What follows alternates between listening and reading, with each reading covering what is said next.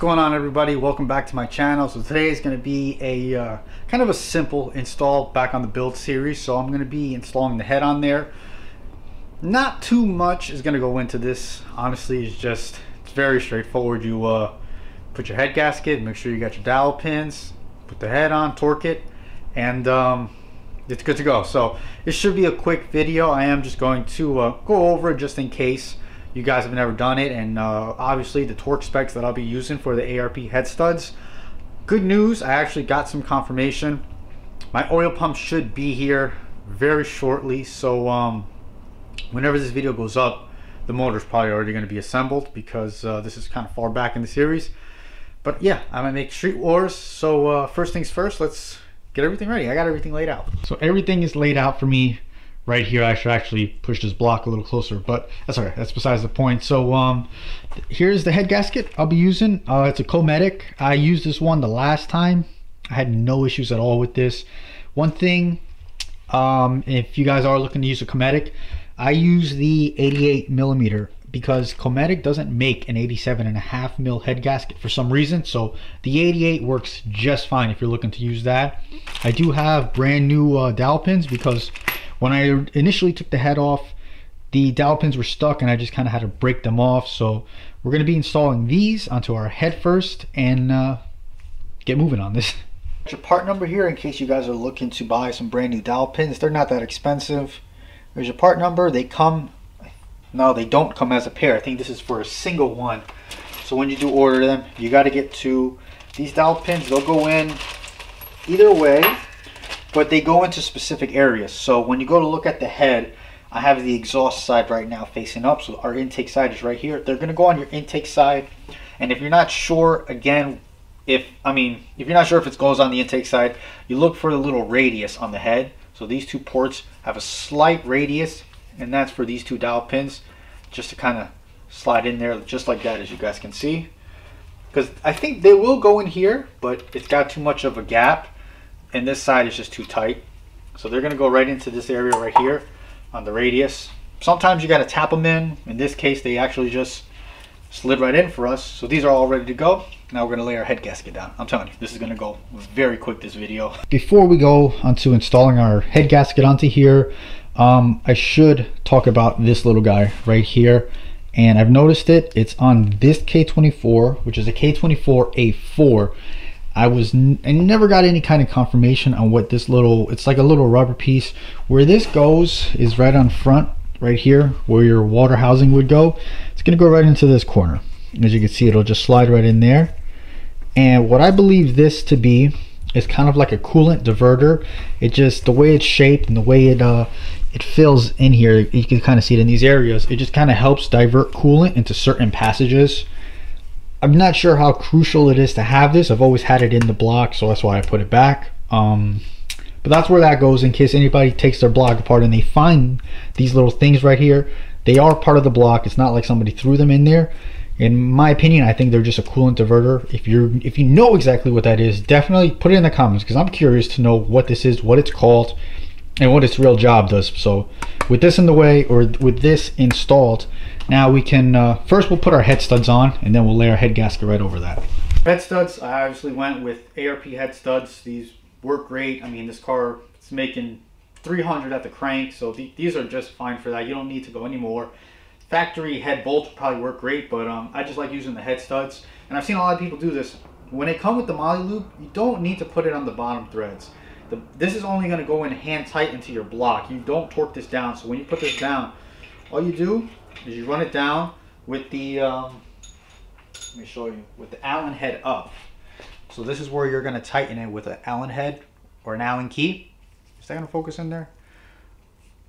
You guys can probably see that. So that faces up, then the rest, they just go in, you get your Allen key, just snug it down, and then you torque the nuts on top. So head studs, they're all snug, hand tight. We have our coolant diverter. So next we're just going to throw our head gasket on there. This is a MLS head gasket. In case you guys are wondering, that means it's a multi-layer steel head gasket. Here we go. That's just what it looks like. As you can see, the multi-layers in here. That's just That's what an MLS head gasket means, if you guys were ever curious. So this is only going to go on one way, and you always have to just double check, make sure you put it on the right way. So just line everything up. So it should be just like this. It'll line right up with our head studs. Double check all your coolant ports. Make sure that they're all lined up into the openings for the head gasket openings. So although I showed you guys where the dowel pins go on the head and basically how to install them in the head, you just put them into those spots, I'm not going to be leaving them in the head. What I'm going to be doing is I'm going to be putting them actually on the block side of this, and I'll show you why. The reason why I want to put the dowel pins on the block side is because, as you can see, this head gasket, it moves around, right? So in order to kind of locate this a little better, and so my dowel pins don't scratch the top of this head gasket, is I'm going to put them right in the spots where they should be. So you can see that little radius on that hole right there, and on this hole right under there. Like I said, this is the intake side of the motor, so the dowel pins go on the intake side. I'm going to put the dowel pins on here, so that way the head gasket is basically centered, and when the head comes down, it doesn't really crush it in the wrong way. That's just the way you should do it. I probably should have just showed it to you guys this way from the beginning, but this is the way we're going to do it, so that way nothing gets crushed or nothing is out of whack. You can just slide the dowel pins right down, line them up. Okay, go right there.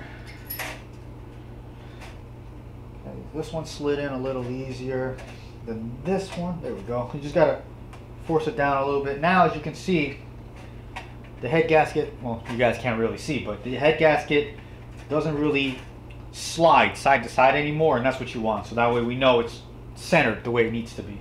So we're just gonna go over everything one more time. So we have our dowel pins, head gasket, we have our coolant diverter, head studs are all ready to go. That's it, we're ready to throw the head on it. When you are going to put the head on it, really try to be very, very careful as you're lowering the head down onto the studs. You don't really want the studs to nick the bottom of your head, because the head is a machined surface if you are redoing it, or if you know, when you scraped all the gasket off, you want that to be a flat surface with no scratches on it, so the head gasket can seal properly.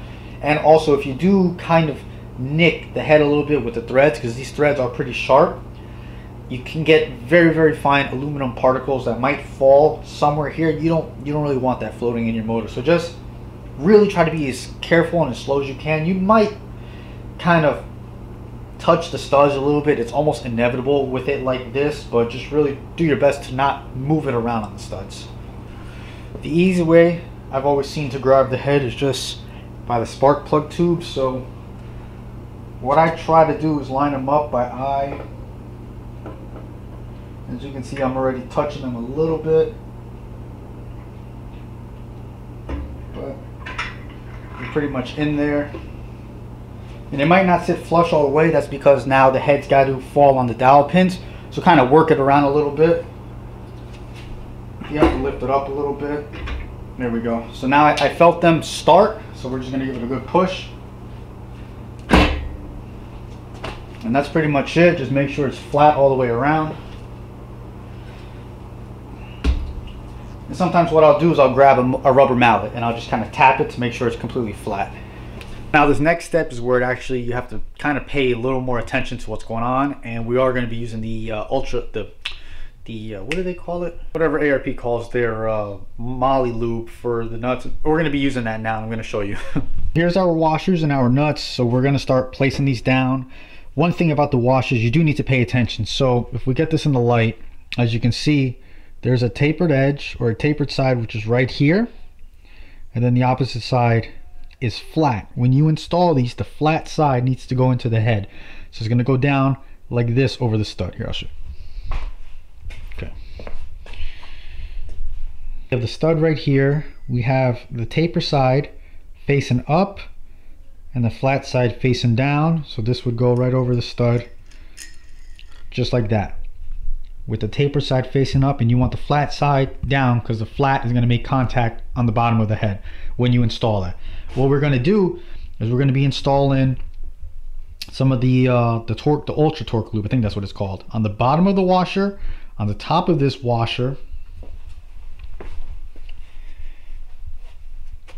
Then on the bottom of this nut, the reason I personally put it in all those 3 places, and I'm pretty sure a lot of other people do it, but the lube basically acts to help the torque reading. So what it does is, it's almost like a high pressure lube, I'm pretty sure, that as you're putting the torque on it and you're stressing the fastener, it just helps that nut glide almost over, so that way you can achieve your torque reading a lot easier.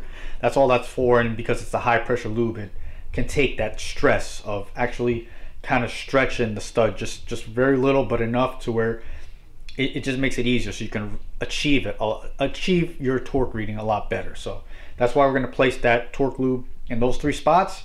Then we're going to torque the head down to 70 foot-pounds, but in three steps. So it'd be like maybe 25, 50, and then I would go to 70, and that would be it. So the first set would be 25 foot-pounds in the torque, not the procedure, the steps, the torque steps, you know, the way you have to do it.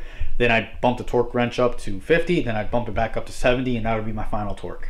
All the nuts are ran down. They're just ran down not finger tight, you know, snug with the wrench. As you can see, all the torque lube is just seasoned. Well, not seasoned, it's kind of just coming out. So all of that was laid out, and I want to touch on something on what I use to get basically all the specs for my motor. Oh, that got blurry. The book I use, because I saw this was actually one of the biggest question that I got asked a lot, is I used the actual RSX. This is the service manual. This is for 02 to 06 Type S base model.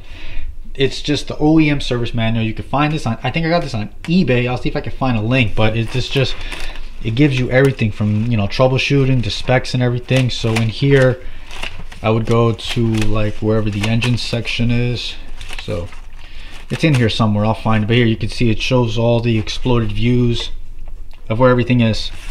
That's what I use to get all my specs. So if I can find a link, I'll put it in the description below, but it's just a RSX service manual.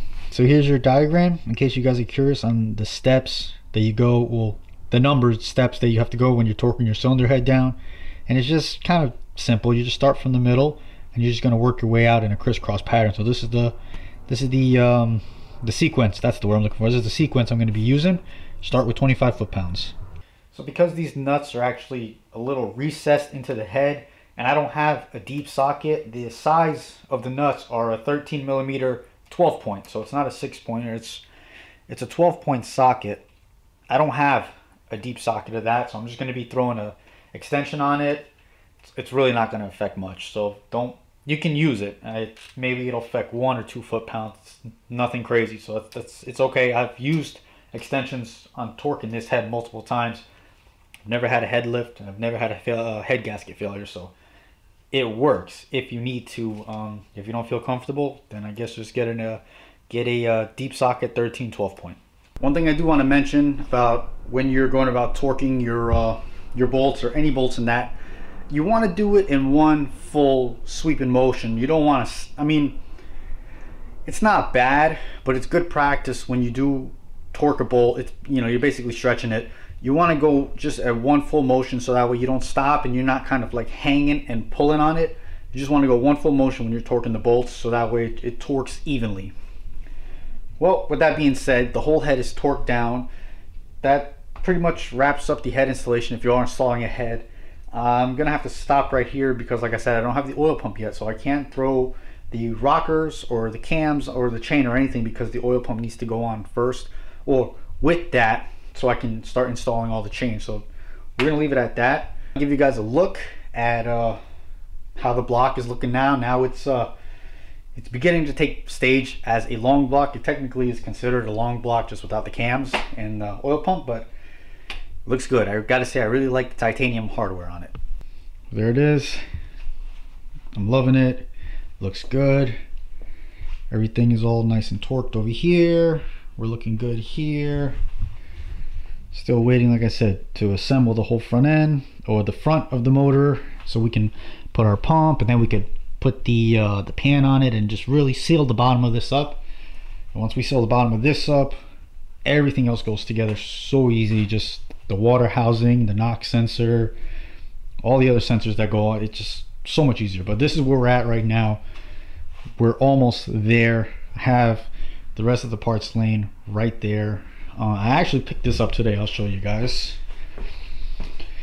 So I did get the crank pulley, or the damper. This is considered a damper now. I'll make a video on how to install this, because I know there is not a certain way to install it, but it can be a little pain. So I'll show you guys how to install that, and all the cams and everything are just covered over there.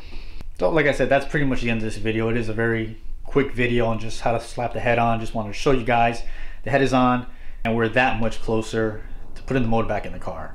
So I want to appreciate you for watching this video. If it really helped you out, if you enjoyed the video, give me a big thumbs up. If you're new to the channel, make sure you subscribe. I got tons more videos coming out on this build series, and I look forward to giving you guys more videos in the future, and really start throwing in some more good parts on this. So I'll catch you guys in the next video. Stay motivated and keep making those streets louder.